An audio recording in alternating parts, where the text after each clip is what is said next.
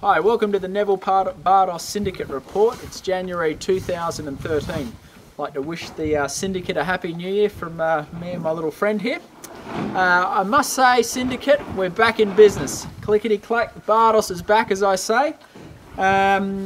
We discovered Neville had some pain or some arthritis in the base of his neck. We had this treated by Dr. Dean Richardson at New Bolton Centre. Then beyond that, we've had chiropractic work, we've had horse massages, we've had therapeutic ultrasounds, acupuncture, you name it. We've really gone to every effort to make sure Neville feels great. And I must say he does feel great. I'm very, very excited with the feeling I'm getting from Neville over December and January now that we're down here in Aiken, South Carolina. We're midway through our slow fitness work getting ready towards Kentucky. He's up to cantering, I think, 4 miles per week. We're jumping, I haven't jumped him big, I've just been jumping him small and trying to work on his rideability. You'll see in the report today that we put him through a little grid this morning.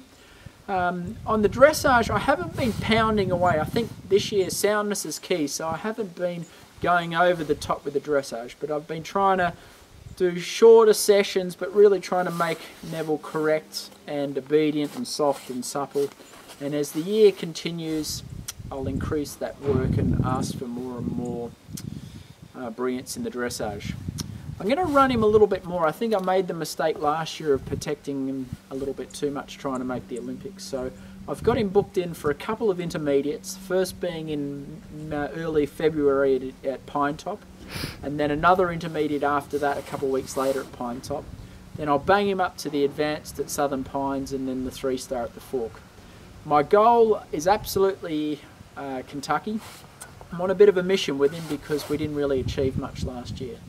So I'd encourage anyone in the syndicate that's not doing anything in April. We're going to do everything possible to get Neville to Kentucky, and not only get him there but to try and win the thing. So I'd like to thank everyone in the syndicate for being patient last year, and I can't tell you how excited I am this year. Cheers.